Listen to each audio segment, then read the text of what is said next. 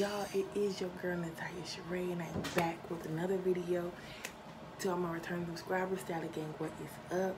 To all who are those who are new to my channel, be sure to subscribe down below because welcome to the STALK gang. But in today's video, excuse me, y'all, I got one little drink. In today's video, it is I'm gonna call this the Tea from the Top series, because I see a lot of HBCU 24 and FBSU 24, which is my HBCU. They are, you know, talking about, oh yeah, we're going back and all that kind of thing. So I'm more like, whether in the lieu of going back, whether or not, y'all still need to put on game. So we're gonna call this freshman dues and don't even think about it. Tip number 1. This is a freshman do. When you get on campus, please make sure you do your own little personal tour or wait for your orientation leaders so you can know where your buildings are at. I cannot count how many times every year, because I'm in former orientation leader, I cannot count how many times we've had to tell people where buildings were over and over again, even on the first day of school. I say the best way to do it, get that map they gave you in the packet, study it, compare it to real stuff when you get on campus so you know where your classes are. Because I would hate for y'all to be up there and you're asking, oh my God, where's Founders Hall? Because your orientations are going to look at you like, yes, that's freshmen do. Number 1, freshmen don't. Do not wait till the last minute. Again, I repeat, I'm going to take a sip off this. Do not wait for the last minute to find out and ask who your roommates are. Please don't. Please don't, honey. They make social media for a reason. You better use it to your advantage. Okay? Please do. Because I would hate for y'all to get up there and be like, yeah, I'm trying to figure out who is Jacacia, whatever the girl name is. I know I'm just making up names. If there's somebody named Jacacia, pretty name, I just thought of the top of my head. Okay, don't come for me in my video. But yeah, please do not wait till the last minute, because if you wait till the last minute, and this happens to the majority of freshmen, you get in there, you're thinking, oh yeah, you know, I'm nervous, it's my first time in college, I'm gonna make some new friends or whatever, and you really forget about your values and what you have as rules as a person. Honey, please don't. Please don't. Now, this don't is about to turn into a do.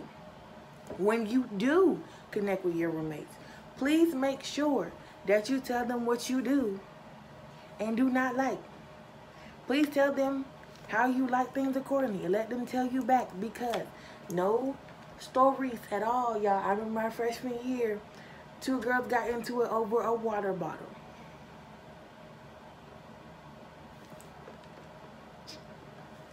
A water bottle. Because when they first got there, they were sharing water cases. Like, yeah, girl, you can take my water. Oh, girl, thank you. But then we got close to the end of the semester. Oh, this girl took another water. I don't know what she's tripping for. She said, I can have one. People extend that hand a little bit too far sometimes.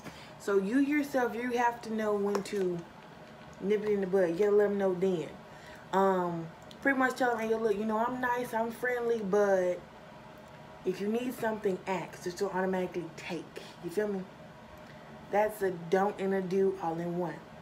Which leads us to number, I guess you could say 3. I'm going to stop counting after a while because I'm losing track. Number 3.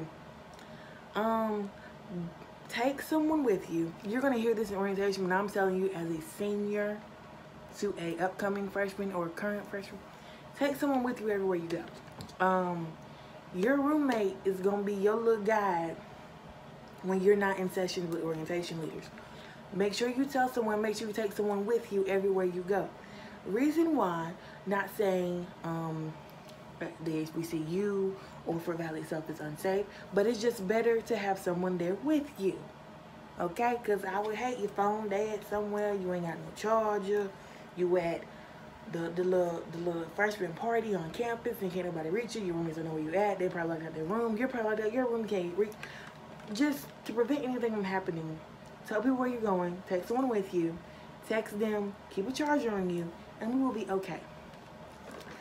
A good freshman don't even think about it, because this happened my first year of being orientation leader. A lot of people go on social media and y'all watch, you know, HBCU Life. You know, NPHC is like the main Greek organizations on campus. Do not go up there thinking that you were about to be so close with the Omegas and the Kappas and the Alphas and the Sigmas and all of them. Honey, connecting with them is not going to guarantee you membership to their sister organizations, and also being around them a lot like that just for clout is not going to be good for your college career. I'm letting you know right now. I'm telling you right now, it's not going to be good for your collegiate career, because you're going to be known as the girl who's always hanging around them. And they know, especially at Fort Valley, there's nothing wrong with them. But make sure you're doing things productively. Like if you know one of them in your class, okay, great, cool. Or if you're in their pageant, I'll make another video about that. Okay, great, cool. But don't just be hanging around them and be like, I'm like, hey, how you doing? Get out the face. They ain't got time for that. They have education to get just like you did. Okay? So don't do that. Another do, and then I'll just get into advice. I think my last, like, do try to make the best of your experience, because freshman year is going to go by so quick. Like, it's going to be, like, I was a freshman. I came in fall 17. I went to college straight after I graduated high school. And now I'm a senior. It feels like I moved in yesterday. So, take advantage of your time, please. And then another thing also, make friends, true friends. True friends. You know, you don't need them sober sometime people up in your life, you know. Make sure you got some good, solid people around you, because you're going to need them to get through these next 4 years of your life. You feel me? Advice. I said this my first year being orientation, and I'm going to say it again because I feel like this is very much needed to HBCU 24. This is not just for my HBCU, this is for all of y'all.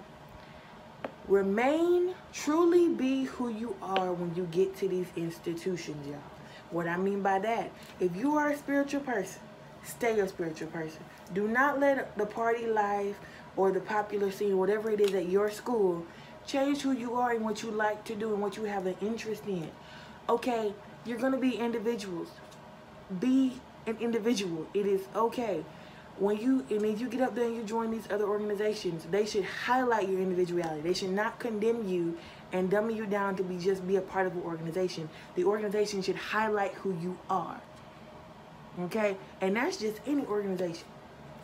Any. Let it be an enhancement. Don't let it be a adjustment. Oh, that's a word. Let it be an enhancement, not an adjustment. And also, be prepared to grow. I got told this my freshman year. When you go back home to those old friends who you left, who probably didn't go to college or that kind of thing, or they're working, when you come like Thanksgiving or Christmas and you're trying to hang around them, some people may accept your change, because you're going to change. Okay, because you're growing in a new space. It's a new space. You have to really be who you are with these people, that kind of thing. When you go back, do not be shocked. People may be a little bit jealous of you because you took your chance, ran with it, and they did not. I know you like, no, they my best friend. They've been down for me from the jump. I'm telling you right now, some people are going to be jealous. You can be like, oh, she must think she better than me. You know, you over there at that college and stuff doing all of this. And guess what, honey? It is okay. It is okay, because some people come in your life for a season and some come in there to be for a lifetime. It's just your job to make sure you sift out the seasonal people from the lifetime people. Don't ever get those two confused.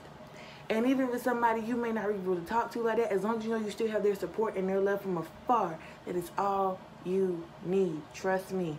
My best friend goes to a PWI. I go to HBCU.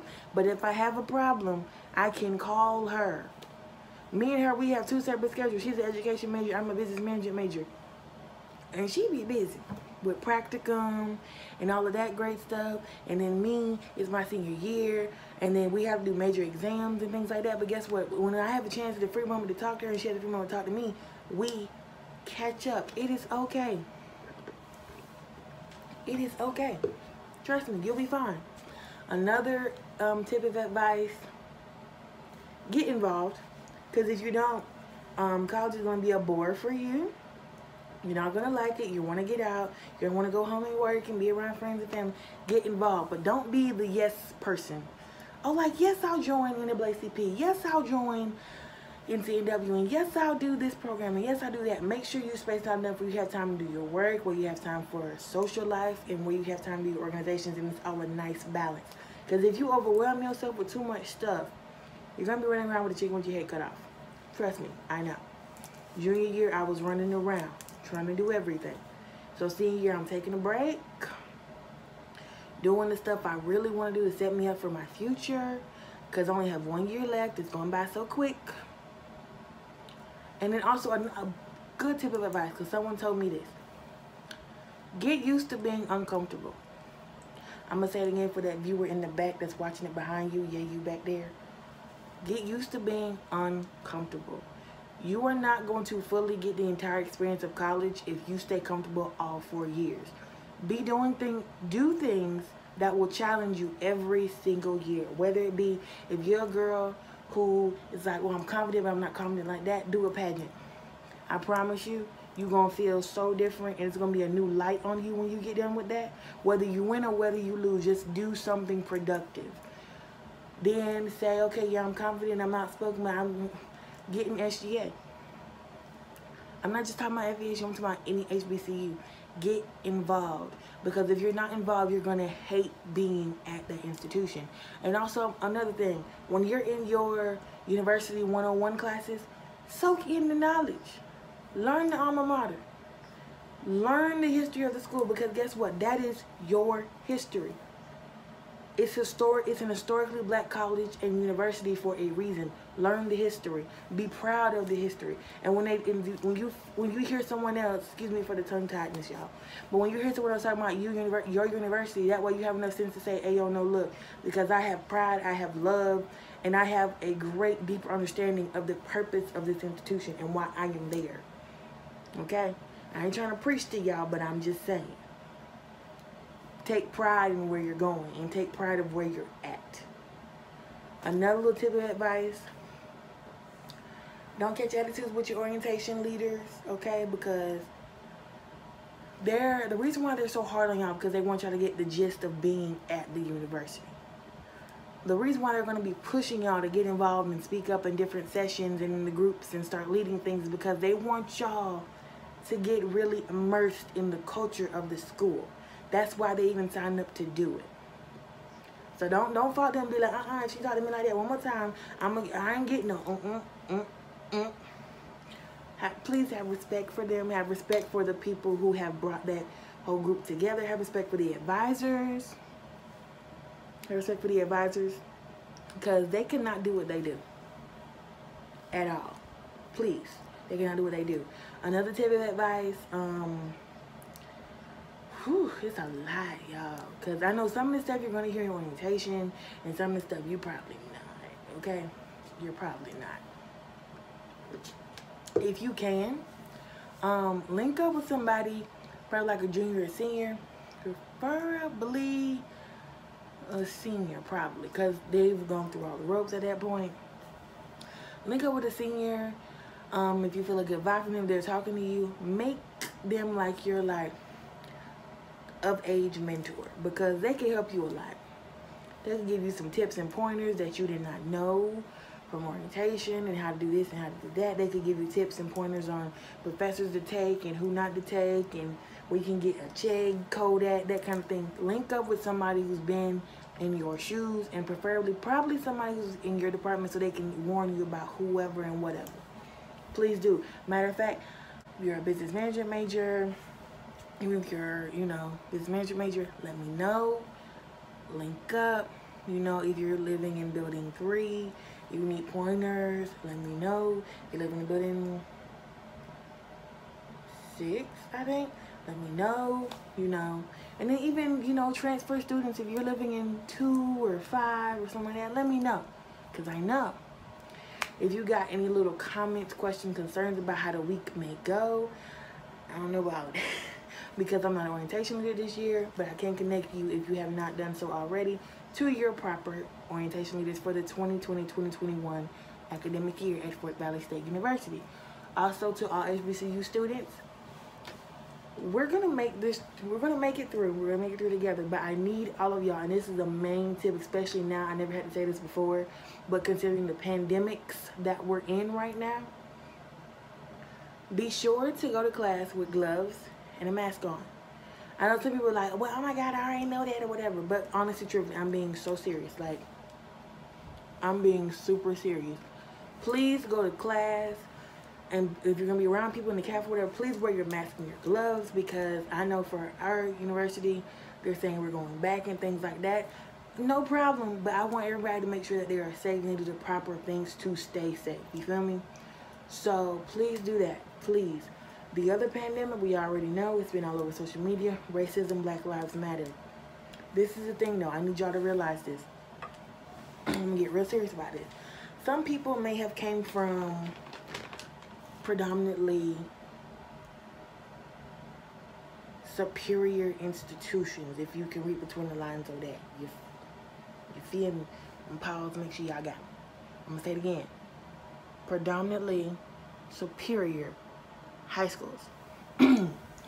So with that being said, some people may not know how to switch over to the culture of HBCU. Like, it's exciting for you, but you're trying to figure out how to do it correctly. Considering the time that we are in now with racism as a pandemic and Black Lives Matter, let me tell you something, because I was so hyped when I found this out. You have a voice, and guess what? Being an HBCU, even being a graduate right now, it allows you to do so. Okay, whether you can wear your black brands, you can wear your bandanas, that kind of thing, depending upon your major, you know what I'm saying? But you actually get to take pride in this moment right now. Y'all are very blessed and lucky, because you all will be coming in a movement, and you'll be able to join forces with people who are willing to help within that movement. I'm being so serious. And then I ain't gonna say too much, but take pride in it. And actually, there are a lot of apparel companies out there where you all can wear on campuses and things like that. Matter of fact, support black colleges, that kind of thing. Wear the apparel. Be a part of the movement. It is okay, because now you're in a space where you can. You feel me? So yeah, but I'm trying to see if there's any more advice for you all, because there was a lot of things I did not know when I got in college. I'm trying to put y'all on game. Matter of fact, once I upload this video, this is all HBCU 24. I'm gonna see if I can connect to everyone. If anyone has any questions for me, just in general of HBCUs, of how things may go, that kind of thing, let me know. I'm gonna put my socials down below, because I want y'all to be good, okay? I want y'all to be successful. Not just for FVSU, but HBCUs in general. I'm gonna put a Q&A. If you're not following me on Instagram, there's gonna be linked down below. If you're not following me on Twitter, it's gonna be linked down below as well. I don't really use Snapchat like that, but I'll put it down there. But yeah, if y'all have any questions, comments, concerns, make sure you follow me. Please, if you need any help, even if you need somebody to talk to, let me know, because I've probably been there before. Never know. But thanks again, y'all, for watching. If you like this video, go like it, go comment, go share, and most importantly, subscribe. Let's keep growing this STALK game, because I'm trying to get this to about, let's see if we can get to 1K. Okay, the goal is 1K right now, but then from 1K we're going to 5, from 5 we're going to 10, from 10 we're going to 50, from 50 we're going to 100. You know, we're going to keep growing. But let's get this to 1K. If I can get 1K subscribers, I will do a, let's see, I will do a $100 giveaway. How about that? Because I know y'all need the money for schools and things like that. I will, if we can, once I get to 1K, I will do a $100 giveaway. Plus, I may even send a gift. And then who knows, if the videos keep going and the things keep going, I may even increase it. Let's go. Let's go. $100 giveaway. 1K, 100 giveaway. Let's go. Thank y'all again for watching my video. STALK gang, you know what's up. Make sure you like, comment, and subscribe. And I will see y'all again in the next video. Hey, if you know, then drop it down below. Peace out, y'all.